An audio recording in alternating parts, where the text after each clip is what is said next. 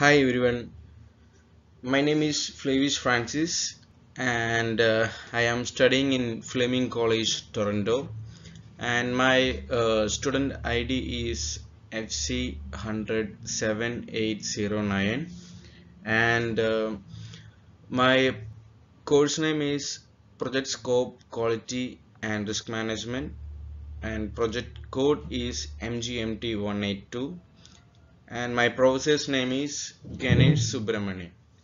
So today I will be talking about the case study connected with to Hisarna project, and I will be doing the SWOT analysis of the Hisarna project.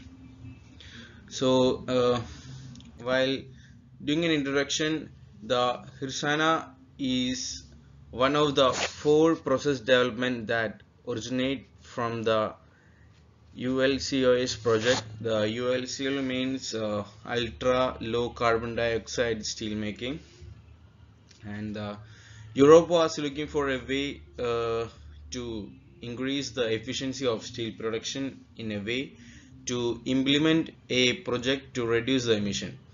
And the Hisarna project is a project that which is about to development of a sustainable steel production process, and the steel is known to be the most recycled industrial material, and the main objective of the European Union is to reduce the emission by 80% to 90% from 1990 level by 2050.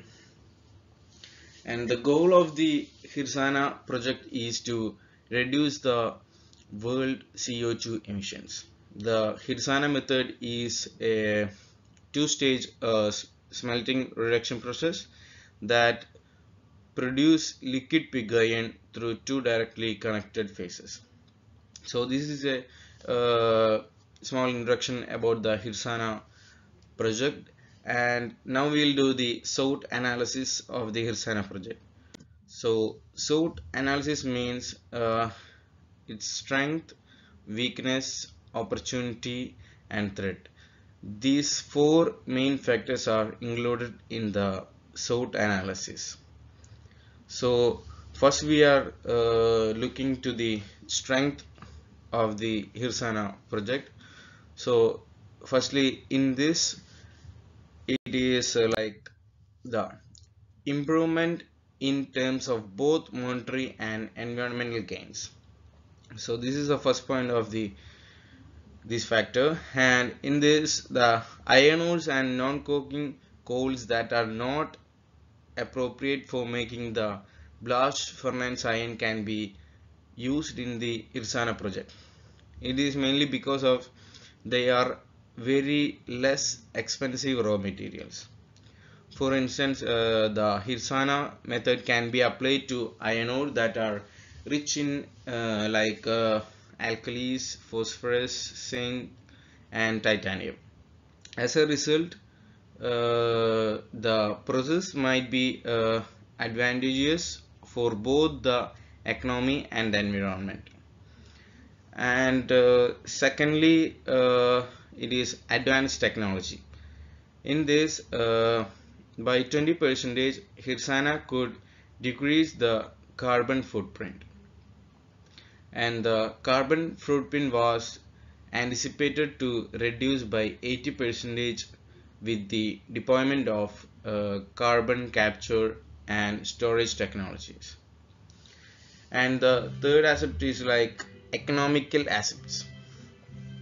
When we are economically speaking, Hirsana will create a semi-finished good with the same quality as current breakthrough technology at sustainability reduced operational costs, and it will also require significantly lower capital investment cost. And the next point is high recycling rate. In this, like reduced waste and resource utilization is one of the point that can be like when a product reaches the end of its use, and the resources are preserved in the cycle, so they can be used repeatedly, and greenfield development with much lower caps and reduce the need for waste disposal, and also it is very and it helps to increase the productivity and efficiency of the process. And additionally, when you're saying like the challenges of sustainability and climate change, as well as the shifting competitive landscape in our major markets, and Hirsana could use coal, biomass, or natural gases, which made it in environment friendly.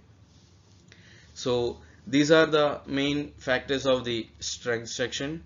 And next we go to the weakness of the Hirsana project. In the weakness, the first point is complete reduction of CO2 emission was not possible, and in steel industry, feedstock also consisted of a lot of carbon, and also steel was traded globally, and in case the company set up carbon neutral production system, their cost would increase and they can no longer compete with the other companies from developing countries like China, which use highly carbon incentive systems to achieve low price. And the next challenge was to develop Hirsana into an industrial scale, and transmission to the specific location size and the configuration, because it was an like big budget project, so it was very difficult to do that. And the another challenge would be like scaling up the technologies successfully so that the steel companies across the world would adopt it. And also one of the weaknesses was it takes long time, and it takes long time for the like the design and the preparation of the Hirsana project, because it was one of the drawback, and it was the mainly it was one of the main weakness of this Hirsana project. So next we will go to the opportunities of the Hirsana project, and the first point is lower cost. And Hirsana doesn't require metallurgical coal types and can use more widely available like thermal coals.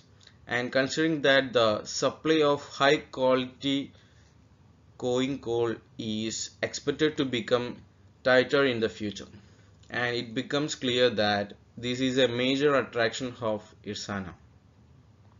And global expansion global expansion, the future expansion of the industry will be driven by the growth in manufacturing, construction, and automotive sectors. And the Hirsana project is positioned to be benefit from it. And the last point is adapt newer technologies. In this point, the Tata Steel falls behind its rival in the terms of technologies, and although it has the opportunity to incorporate more recent technologies. So these are the opportunities of the Hirsana project. And next we'll go to the threat, and threat is the last one of this. And in threats, there are numerous weaknesses primarily related to the top three challenges to be managed, like organizational, financial, and technical.